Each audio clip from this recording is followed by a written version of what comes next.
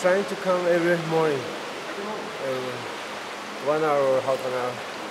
It's good to start with relaxing because Istanbul full with stress, so good to start with.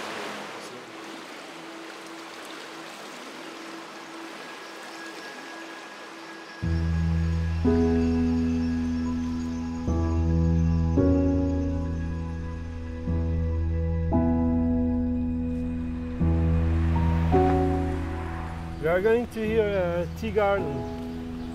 I like to come every morning to drink a tea and read my newspapers. And sometimes I also use the place as my office. Also, my girlfriend will join us. Hi. You're coming in here. Çocuğa dedim. I remember my childhood time, and there were many places like this, you know, many places, but not anymore, unfortunately. These places are closing because of maybe they don't get enough money, or they prefer to open some luxury place for the rich people. Because we are really center of the town. This is really center of the center, so it's not usual to find this kind of place anymore. I come here almost every day, you know, sometimes twice a day, to meet with my friends, or some of them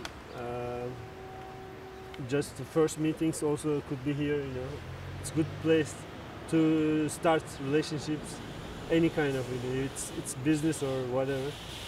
And your relationship, did you start to here? She invited me her tea garden, then I invited her to this tea garden, and So we spent. first day we also came here. Here. Yes.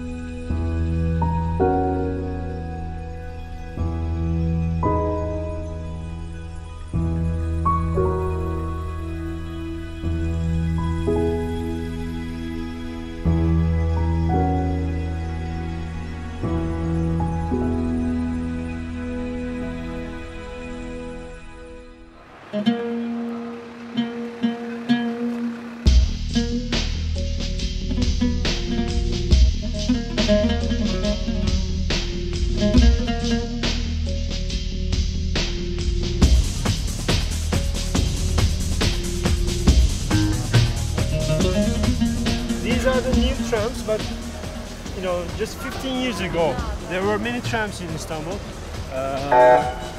That time, this street was open to the traffic. There were many cars, so last 5 years they closed the street, and they thought it could be a great idea to brought this tram back. Now it's become one of the symbols of this street. You know. This is the main street for entertainment, you know, theaters, cinemas, shopping places, restaurants. All the young people comes here, I mean, for weekend. This is not for tourists, you know, this is for more local people. You can see many tourists too, but mainly for local people. And they say every day there's 1 million circulation. People are coming, but at least 1 million.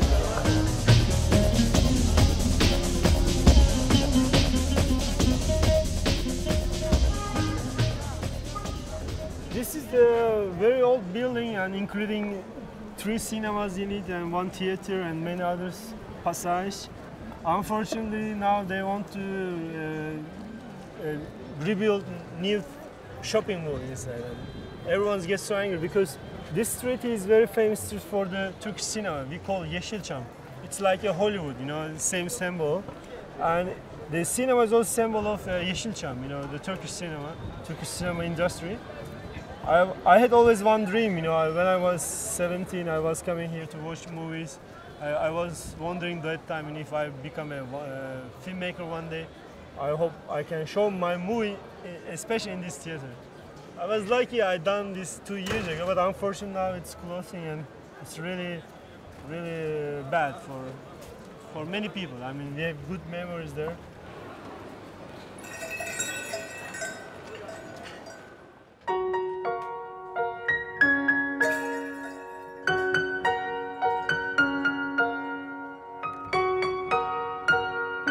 For a long time, this cinema was used to be a porn cinema, you know. They were showing porn films, but it was weird because, you know, it's really on the center, you know, so people was a little bit ashamed to enter, you know. If you accidentally enter, you were ashamed. This patisserie is also unique. They do profiterole. They do the best profiterole in Istanbul. I mean, since I don't know, 100 years. The same family running the place. I think these are our last days to taste their wonderful profiterole. They have to move.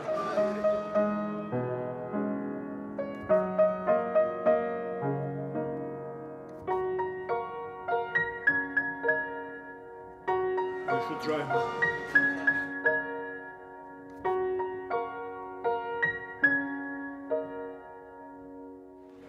This is the old books bazaar, we call it Saraf.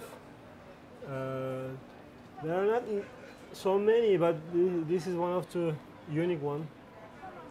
You can find some you know, old books. There's no new published ones, you can come and ask the people. They can try to find for you.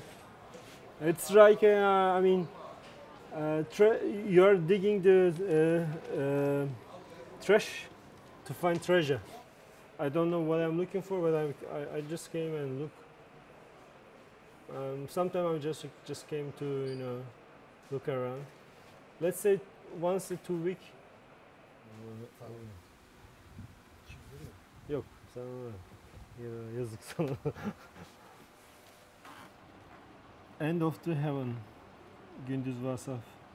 Cennetin dibi.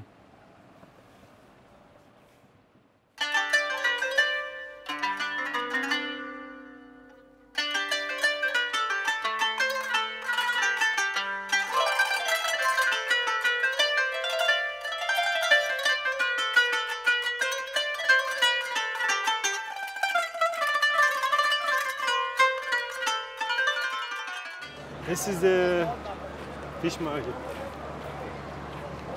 The fishermen come and they sell their own fish here.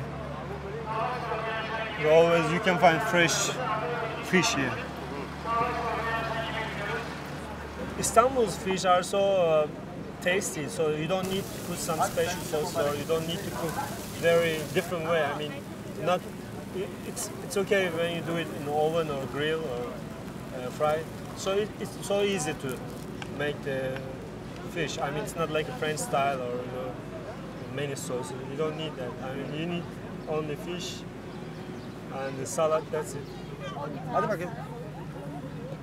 Hüseyin, kediyle sen ilgilenirsin.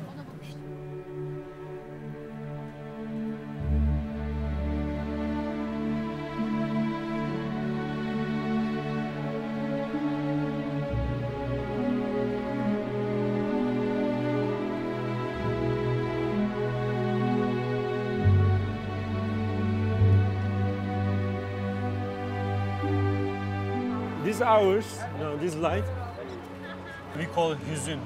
There's special words for this. It's there's no direct translation, but we can translate positive melancholy. This word is really related to Istanbul, especially in these hours. You know. And there's one great novelist, Ahmet Hamdi Tanpınar. He lived early 20s, in 1920s, 30s. He had great novel about this positive melancholy.